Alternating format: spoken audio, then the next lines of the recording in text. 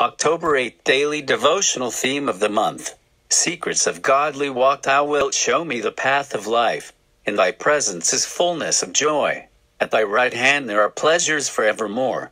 Psalm 16:11. It is only as our attention is enlarged that we can understand spiritual things. God told Abraham to look northward, southward, eastward and westward, and to walk through the length and breadth of the land to claim his inheritance by faith. God said in effect, I am going to give you an inheritance which cannot be measured by any human measurement. For us also, it is only by our spiritual enlargement that we can know and measure the inheritance God has given us.